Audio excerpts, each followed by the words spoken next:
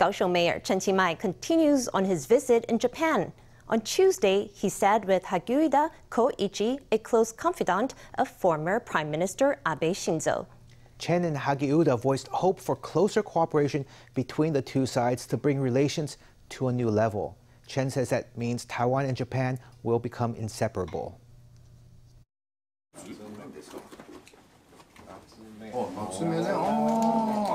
Tuesday was the third day of Chen Chi-mai's Japan visit. In the morning, he sat with the chair of the Policy Research Council of the Liberal Democratic Party, Hagiuda Koichi.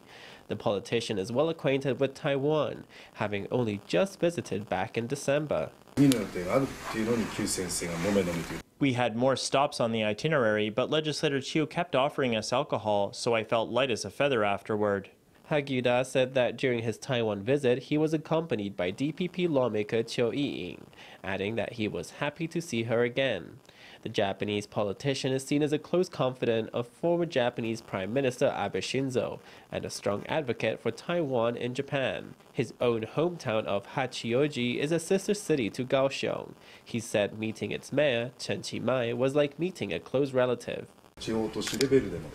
I hope there is not just city-to-city exchanges at the local level, but also exchanges between people of our two countries.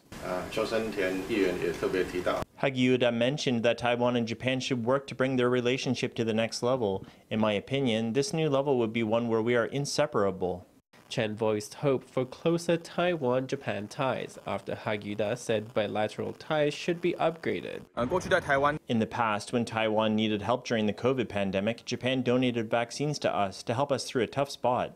On the front of international relations, whenever we have problems, many pro-Taiwan groups and politicians led by former Prime Minister Abe Shinzo offered their support to us. Friendships like these are hard to come by. We should treasure our ties. This kind of inseparable relationship is better than just a friendship because we help each other out.